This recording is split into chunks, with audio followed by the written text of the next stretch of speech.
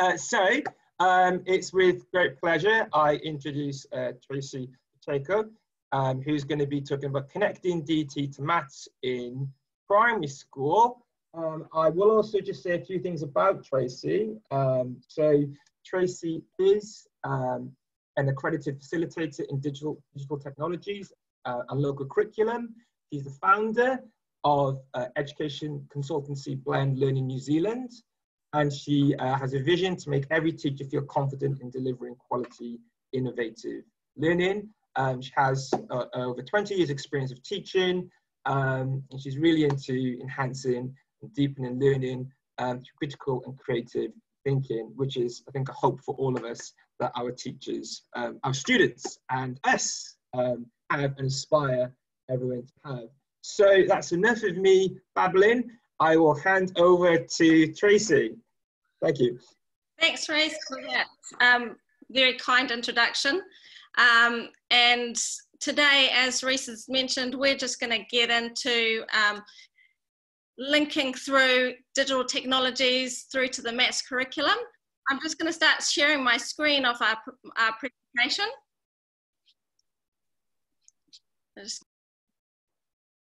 So today we're talking about digital digits. So welcome everyone. I'm talking to you from Auckland.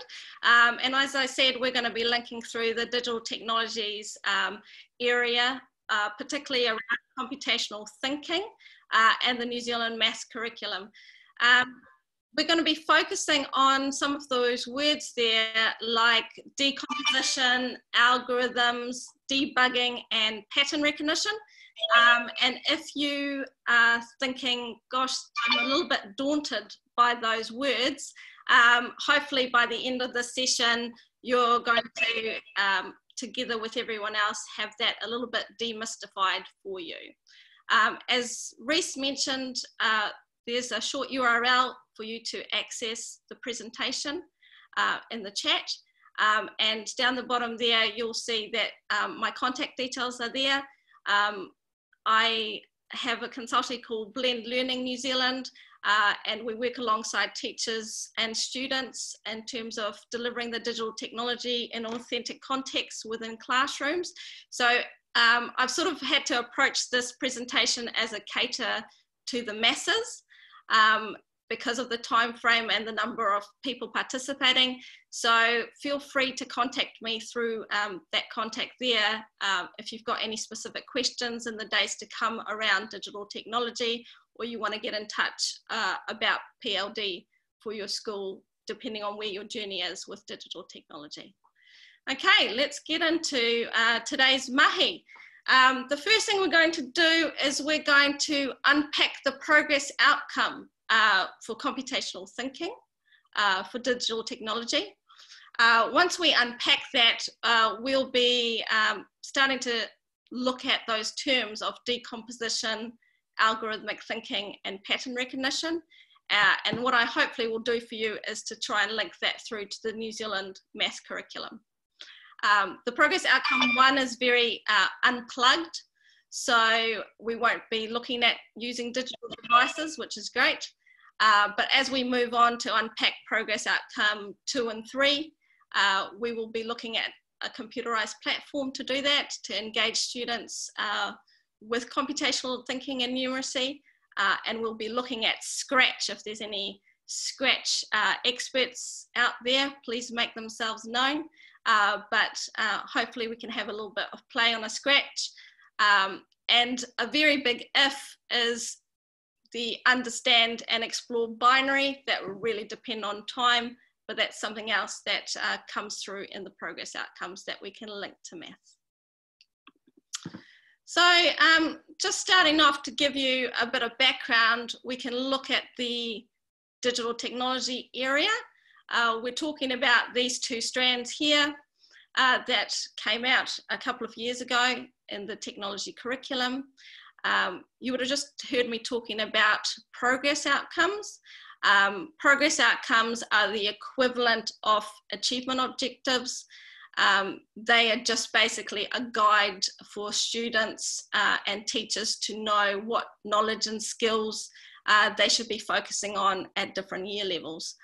The area we're going to be concentrating on today is computational thinking for digital technologies. You can find the progress outcomes and exemplars in detail through the TKI technology site, which I've linked through to this graphic. Just through there. So let's get into progress outcome 1.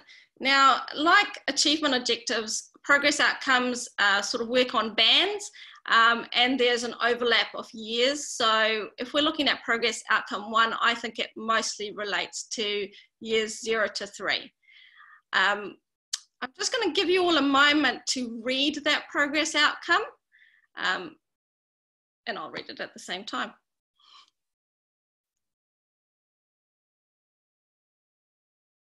So we can start to see that I've highlighted those key sort of words there that we started talking about. And I'm just going to break those down for you there. Most teachers get really excited when they see non-computerized tasks. So we can do this all unplugged. But basically what it's talking about when we say students use their decomposition skills to break down, they're going to be breaking down a task or a problem into step-by-step instructions. And that is what they're talking about when they're talking about algorithmic thinking, okay? So when we're talking about how do I make a peanut butter sandwich, the students can break that down into a step-by-step instructions so someone else can follow those instructions to make a peanut butter sandwich. They give those instructions to someone, which is the end user, and while that person is making that peanut butter sandwich, they have to identify if there's any errors in the way that they have stepped out those instructions. And those errors are called bugs, and they need to correct them if there are any errors, and that's called debugging. So those are the key sort of jargon words used in the progress outcome 1. And if we actually get to grips with the fundamentals of those key concepts, we will be able to understand all the progress outcomes, because basically as we progress along the progress outcomes, we just build in terms of sophistication, but the concepts, the foundation concepts are exactly the same, okay? So let's look at this, just sort of get deeper into some of those concepts like decomposition. And feel free to put your ideas into the chat as we're going. But my main question is, how do you think decomposition relates to maths? And if I just reiterate that decomposition is the breaking down of a big problem into small manageable parts, right? So if we're looking at it in terms of maths, we're just breaking it down a maths problem to solve. So we can solve simple to complex equations. So something as simple as 5 plus 6, we know that the input is 5, the function is the addition, we've got another input of 6, and then we need an output. So the minute we're looking at a simple maths equation, we are actually doing decomposition, okay? When we start looking at more sort of explicit algorithmic thinking, things like cube maths or bed maths, that's where someone has given us an algorithm and we're following it to break down the problem into smaller manageable parts, okay? So as long as we're being explicit with the students that they're actually going through a process of decomposition here, this is how we can relate general maths to the digital technology area, okay? As well as this, the minute students start putting things in order or sequencing everyday tasks, they will be able to link that maths through to decomposition. You'll see that at the bottom of all my slides that I've put a New Zealand maths link there, so that when you're doing your planning, you know where you can link it through to the curriculum. Okay, So now that we know how we can decompose a problem, we can get into that algorithmic thinking in a more explicit way. So remember, algorithmic thinking is about writing step-by-step instructions to solve a problem. And the easiest way I found to do this with students is to use a grid. So we can place characters on a grid. I need to get my character from A to B point, and I can use position and orientation and maths to do this. And then I can write an algorithm based on my problem that I need to solve. So this was a little video that I did for students while we were in lockdown on writing algorithms. So I'm just going to play you the video now.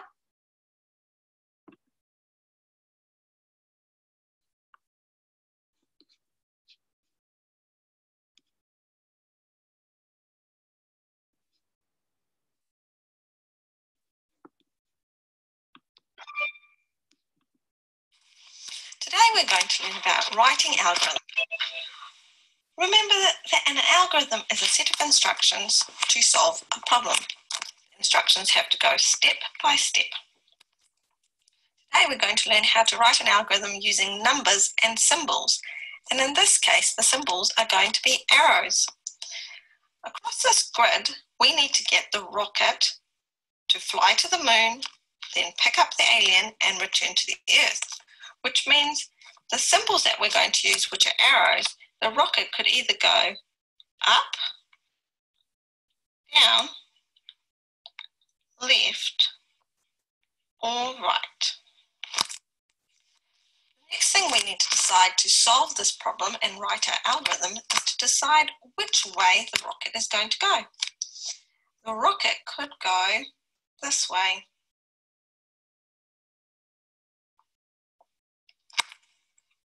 Or the rocket could go this way.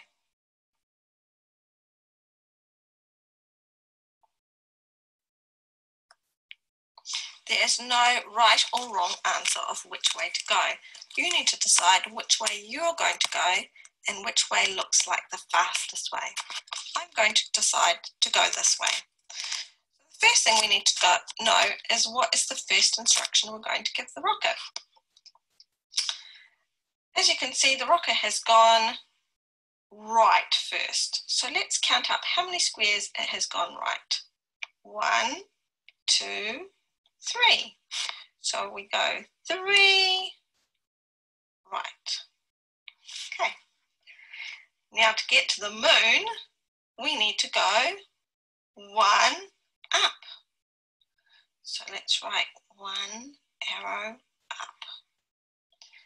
Now to get to the alien, we need to go 1 more up. So up, and now 1, 2, left. That's 2, left.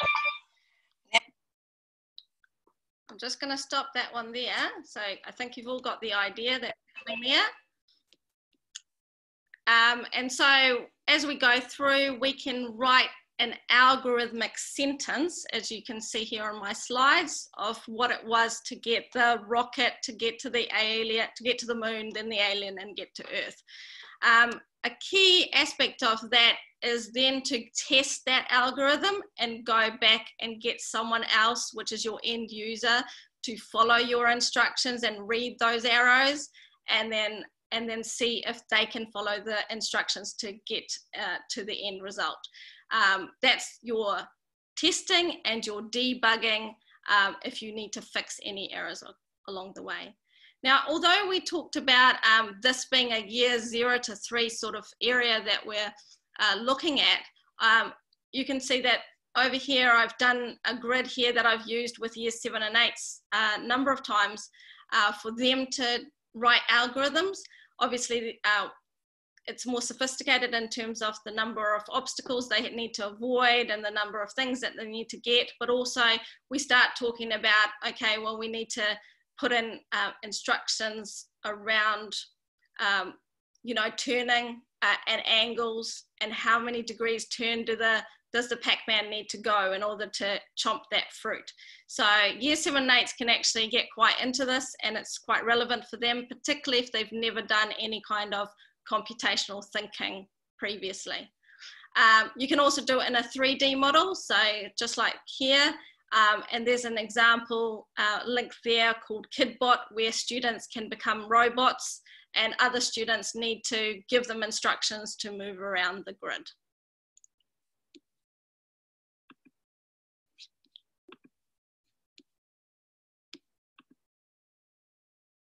Okay, just following on from that, we've already started to talk about some of the concepts around computational thinking, such as algorithms and decomposition. It's really important to note that the approaches of computational thinking are really important for students. You're going to find that most students are going to love this process when they're deep in that learning pit, but there's going to be a lot of students that need to understand, you know, that persevering and collaborating to solve those problems when they have to go back and test and debug and test again and debug again is going to get them feeling quite frustrated. So collaboration is the key there, and getting them to persevere out of that learning pit is really important. Okay. I'm just going to finish this half of the session with talking about pattern recognition. Pattern recognition is not something that is explicitly mentioned in that progress outcome, but it is a really important foundation of algorithmic thinking. As we move through the progress outcomes, you're going to see it come out, and it's called iteration or loops, where they're seeing patterns. And basically, the whole idea is that we want to see patterns in our algorithms because we want to see if we can make them more efficient to solve the problem. So most younger students will start to, across that grid, be talking about an up, up, up instruction, and they need to start seeing patterns around that. That means 3 up, so that we can become more efficient in terms of our algorithm to solve the problem. So any work that you do around pattern recognition is really important in terms of laying that foundation around what is the best algorithm and what is the fastest one. Right, I'm just gonna stop there because that sort of covers off the progress outcome 1 and some of those key fundamentals. And I just looking for any questions that are out there that I can clarify you about those fundamental basics. And I'll just get the chat up.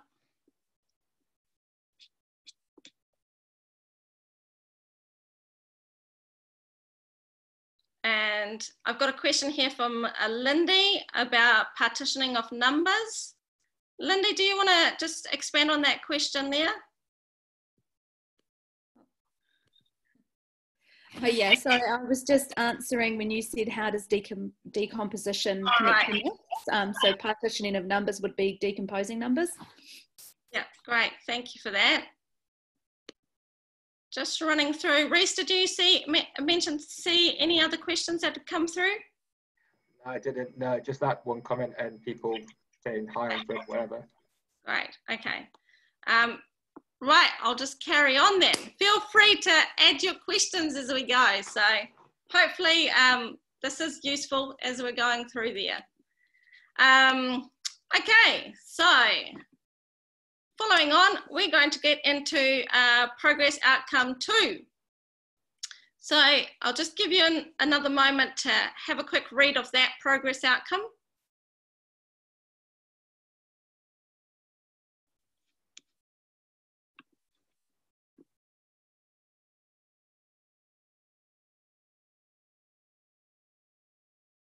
So as you can see, what I was talking about before is that it's really based on those same fundamentals.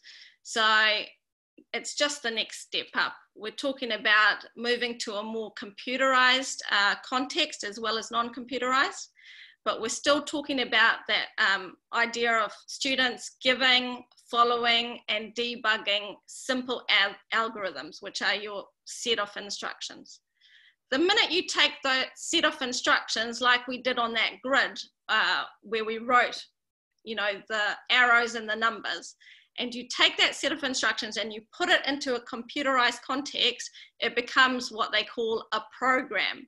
And when it's in a computerized context, the program has an output because we can see our algorithm in action, okay? The best age-appropriate environment to do this for students at this age level is Scratch Junior, from my experience. So as you can see here, Scratch Junior allows you to kind of do that next step up, but still have a grid, so you can match this through and link this through position and orientation. I always talk to the students about a cat being the robot, but in Scratch Junior you can have a cat or any other character. And he's a robot and he can only do what I tell him to do. So I need to give him instructions to do this. So in the context of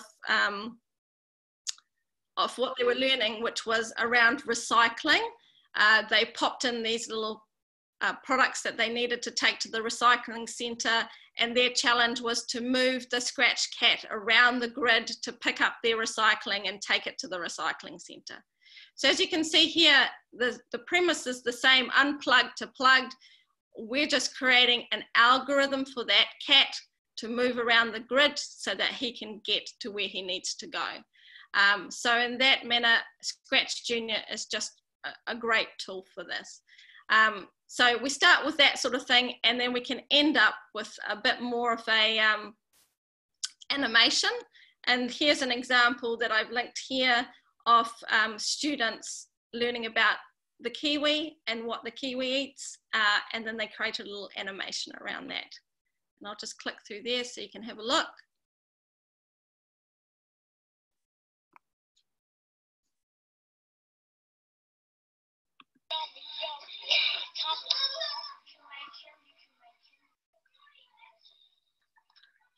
If you're not sure what that is, it's meant to be a worm, and he's eating it. And he's off into his burrow in the tree.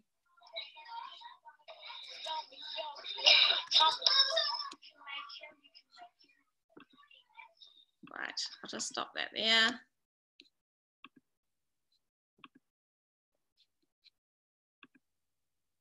Okay.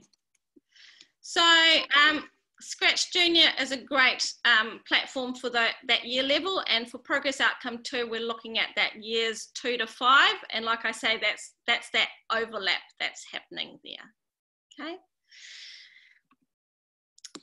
Just have a look at the time. Yep, going well. So moving on to Progress Outcome 3, which will look at years 4 to 7. When you're reading this, you're going to sort of start to think to yourselves that you're quite the experts now in computational thinking, because you're going to see all those words that we've just talked about, and really it just becomes a little bit more sophisticated. So students are still decomposing problems using step-by-step instructions, and they're debugging things. So here is linked an example of how I've used Scratch, which is a web tool, which is free for teachers to sign up to. You can create your class on it, you can invite students in. The students had been learning about area and perimeter in maths, and this was their next step for them. So we were using Scratch to create squares with certain areas and certain perimeters. And as you can see here, this is their algorithm that they use to create these squares. So they had to decompose the problem. The problem is I need to create a square. I need to put through some step-by-step instructions to create an algorithm. And I need to predict the kind of behavior that's happening. As you can see here, this is where that word iteration comes in, which is your repeating pattern. And they needed to start seeing that repeating pattern in here to be able to do it quickly. And there was a lot of debugging that happened during that process, obviously. I'm just going to click through here so that you can see our end result. And hopefully we're going to get onto Scratch in the last sort of 5 or so minutes that we've got and learn how to do this. So I'll just press the flag.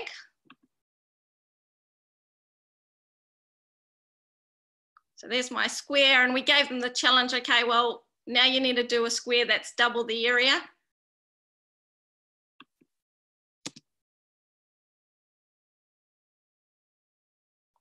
Okay, so I'm just going to go into the create function here so we can learn how to do this.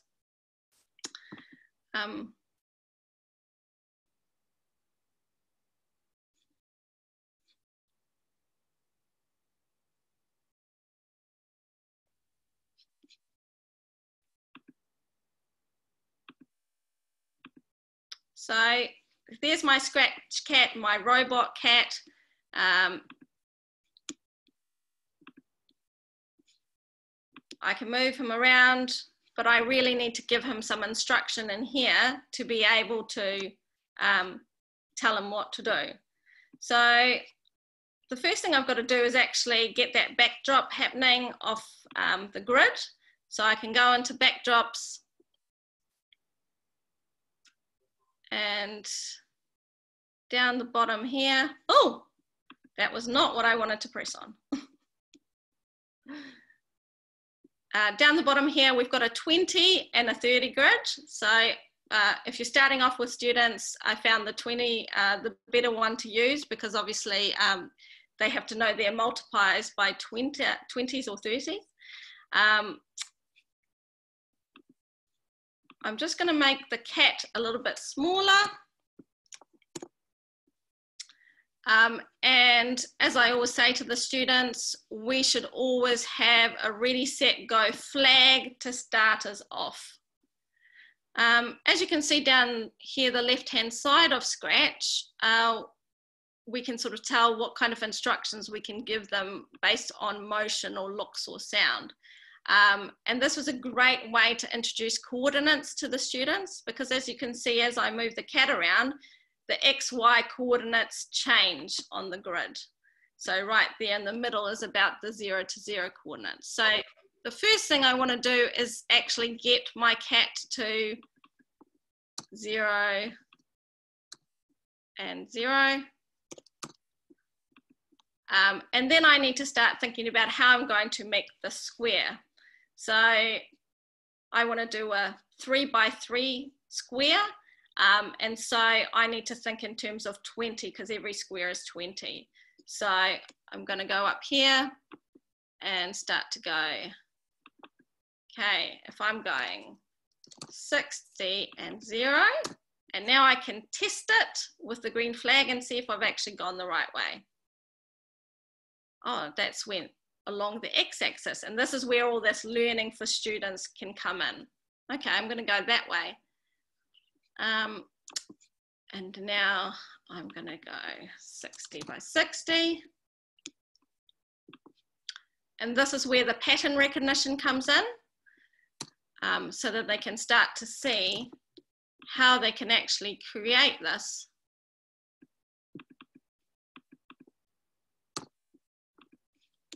So let's press the green flag and test that out. Yes, I made a square. And now if you actually wanted to draw the square, there is this function just at the bottom there, which is called a pen, which you can activate. And this is always really interesting to ask students, well, where do you think I should start putting my pen down? Because most of them will decide there, but actually I want the pen to go down here before I start drawing my square, and I need the pen to go up here. So let's have a look at that one and test it for bugs. Okay, and I might want to actually change my pen size so it's much bigger, and go again. And there you have it, your square. So we gave them quite a lot of different challenges around that. in terms of looking at doubling the area of the square, or creating different shapes with the same perimeter, or creating you know, shapes that had the same area and the same perimeter. So it's a great one. And as you can see, you're linking through all those math links as well as all those computational thinking concepts. A great another tool to use when you're looking at 3D shapes is Tinkercad. And that's a great one for looking at those computational thinking skills as well. I'm just going to stop there for the moment and just check in the chat if there was any questions around Scratch. Feel free to ask. Just have a look. No questions of yet. Okay. We were going to stop for question time at this stage, but I think we'll just carry on for a little bit longer, since so there's not many questions there. Yes, Scratch is free. Thank you, Stephen. Scratch is free. When you Google Scratch, you'll get to the Scratch page, and anyone can sign up to there. But if you want your students to sign up to a class account, make sure you Google Scratch teacher account. And that way you'll be able to get an educator account and invite students in, because you do have to be 13 if you sign up to the Scratch account, but you can have an educator account and you can Scratch up for free. Thank you, Julie, who asked, why is it 60? And Michelle, who answered, because each square is worth 20. Yeah, so if you use the 20 grid, each square will be worth 20, so you times the area, the number of squares by 20. There is a 30 grid, so you times it by 30. And as I said, I tried the 30 grid with some students, and that was just a little too tricky for them. Okay, right, I'm just going to carry on so that we can get through binary digits quickly. I'm just going to sort of glance over that. The computational thinking progress outcome 3 is the last bit of it that I didn't put up there, is about understanding binary. So students need to understand that digital devices store data that are just represented in that 2 states. And so we just need to start understanding and do some investigation around binary. So it's that idea that we have a denary system which has 10 numbers, including the 0, but a binary system has 2 numbers. So that's a 1 and the 0. And that's actually, which blows most people's mind, that everything that is stored on a computer, whether it be pictures, numbers, movies, and everything is stored in binary. And that's how a computer actually stores this information. And the bit or binary digit is actually in a computer represented by a transistor, which is either on or off. And so when it's on, it is represented by the number 1, and when it's off, it's represented by the number 0. Okay, so when I'm doing binary, it's easy, really easy to link this to math. So if we're looking at this set of numbers here, or cards of numbers, in my 5-bit computer simulation, who wants to guess for me what card is going to appear here if I was to carry on? Anyone see that pattern? Yeah, 32, awesome. So students will be able to see that pattern as well. So what we're saying is that each one of these is a bit, and each bit represents the number of dots on the card. Okay, so if we're looking over here, so if we choose a number, and I'm just going to get out of there for a minute. If we choose a number between 1 and 31, I'm going to remove that 24. And can someone give me a number to choose between 1 and 31? Okay, 19. Okay, so, and if you're wondering why 31, 31 will be the highest number that we can make out of all of these cards if we added them all up together. Yeah, 16 plus 8 plus 4 plus 2 plus 1. Okay, so 19, we're trying to make 19. So I always start at the highest number, which is 16, and think to myself as a computer, do I need it on or off? Well, yeah, I need it on, so I'm going to leave it on. And then, do I need 8 on? No, I can't make 19 with 16 plus 8, so I've got to turn it off. And then, do I need 4 on? No, because that will be too much, so I've got to turn it off. And 2, 16, 17, 18, yes, I need it on. And 1, yes, I need it on. So we have made the number 19. So in binary, that would be on, so that's a 1.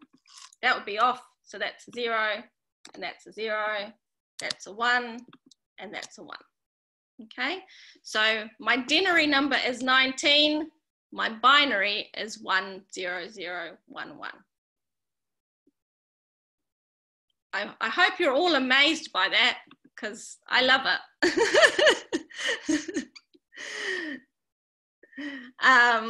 So now you can see I've got my binary and I can convert it to denary. So here's my binary, which is 01011. Who's the quickest to tell me what that number is in denary?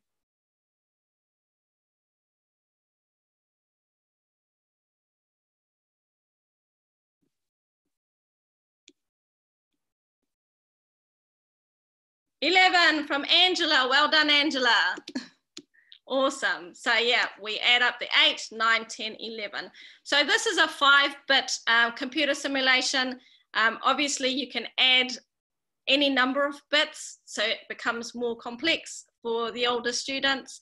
I've done, even though it's a progress outcome 3 for binary, I've actually done binary with new entrants, you know, with 2 or 3 bits. And they love it, and it's great for your basic facts and seeing those patterns with numbers. I have put in your links if you want to find out more about binary, because I really haven't had much time to spend on it. And also, I made this mini inquiry board for students while we were in lockdown, and if you follow through with this with your students, you'd be able to become an expert in binary, and it's a super fun way of doing it. And so I'm just going to end there. We've got 4 minutes to the end of the session. So any time for any last questions, and just to reiterate, if you want to follow me on Twitter, that would be awesome. I'm usually trying to put things up there of what I'm doing in schools and some really hands-on activities. And yeah, feel free to contact me if you're looking to learn a bit more about what we've talked about today. So I'll just have a quick look for any other questions. There was a question asking, do you know what the costs are for signing up for a class account? It's completely free. Yeah, so Scratch, just Google Scratch Educator. It takes about, you fill out the form, it takes about 48 hours for them to process it, but it's completely free. You can add your students, no problem. So if you're looking for the link to the presentation, is right at the top of the chat.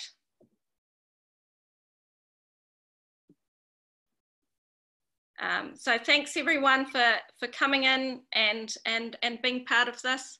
I'll just say, did you see that question, Tracy? Do you do binary arithmetic? I have done binary arithmetic. Okay. Oh, yeah. Well done, Adele.